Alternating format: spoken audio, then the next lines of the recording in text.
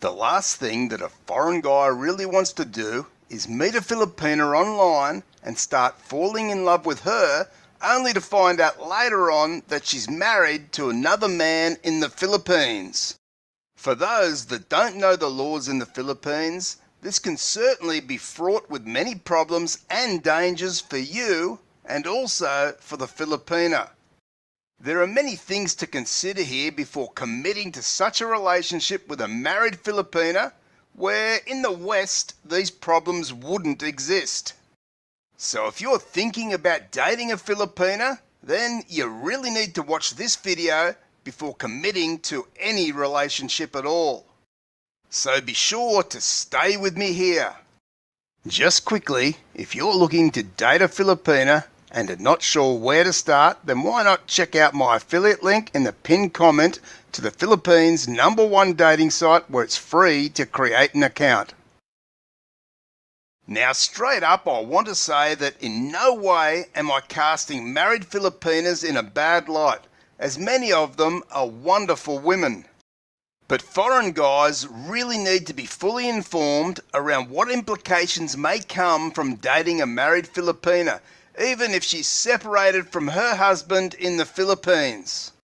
So first up, for those that may not be aware, is the fact that the Philippines has a no divorce policy with a couple of exceptions. The first exception is around a Filipina who may have married a Muslim man under Sharia law.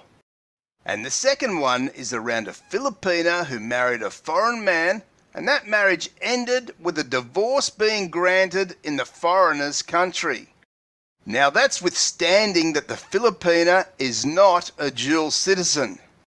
Under these two circumstances in the Philippines, will a divorce be recognised, which then frees up a Filipina to remarry. And as always, a small disclaimer here, be sure to consult a competent attorney in the Philippines for sound legal advice. Apart from those two circumstances, once a Filipina marries and it's registered in the Philippines, then she's considered a married woman until she either gets an annulment or the husband dies and she becomes a widow. Well then, she'll be free to remarry. And I must tell you that getting an annulment is rather difficult and not so straightforward. It will cost several thousands of dollars and can take several years to complete, and one must be aware that annulments are not always granted. So assuming a Filipina is married, and let's say she's been separated for 10 years. If this happened in many foreign countries, it wouldn't be a problem. You just file for a divorce and within several months, the divorce is heard by a magistrate and granted. Well, at least that's how it is here in Australia, and I assume similar in many other countries. But in the Philippines, if you're planning on being in a relationship with a Filipina, you absolutely need to be fully aware that they have adultery laws in the Philippines that they do take extremely seriously, and to the point one could spend 6 years in prison if convicted. So now you're starting to see the gravity of the situation here, and there are still many more considerations to come. If you're visiting your Filipina in the Philippines and she has a jealous husband who knows the laws, then he may very well be tempted out of revenge or jealousy to lay charges against his wife who is in an adulterous relationship with you. And make no mistakes here, she can be charged for adultery and you can be charged under concubinage laws, which, as I say, can carry a prison term of several years. Now, is this a likely scenario to happen when you go to visit her in the Philippines? Probably not, but it has happened before and most likely will happen again. And to me at least, I wouldn't want this worry that at any time the police may come and arrest me in the Philippines. Now, the next problem that a foreigner dating a married woman in the Philippines may have to face is if someone decides they want to make some quick cash from you by blackmailing you.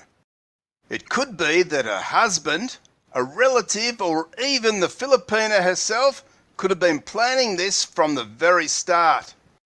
Now again, is it likely to happen? Probably not. But it's certainly another added worry and concern that comes with dating a married Filipina, and for me, I think it's not worth taking that risk when there are so many single women available where you won't have to worry about any of this stuff. And one must be aware that scams like this do happen in the Philippines. Simply, where the opportunity to make money arises, some will strike. And if you don't know the laws in the Philippines around such things very well, which most foreign guys won't know, then being blackmailed can be very scary, and the very thought of being thrown into a Filipino jail can be terrifying. And the fear factor, along with the fact that many foreigners won't know the laws all that well, is what these people will rely on to relieve you of your hard-earned money. And you may never even suspect a thing until it actually happens, which could most likely be on your first visit to meet the Filipina. But let's be honest here, even if you have been to visit her several times and all has been fine, it doesn't mean you're in the clear. As much as I love the Filipino people, it is possible that some of your girlfriend's relatives could get rather jealous or desperate and decide to threaten you in this way to make some money.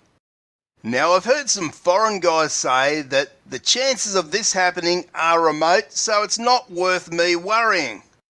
And I do agree that the chances are remote, but I disagree that it's not worth worrying about. Does one really want to hide the fact that he and the Filipina are together by not stating their relationship on Facebook or being able to share social media pictures of them together as a couple? Does one want to have to meet the Filipina in a whole different province or city for the fear of being seen together, or even possibly having your time together in a whole different country just to be safe?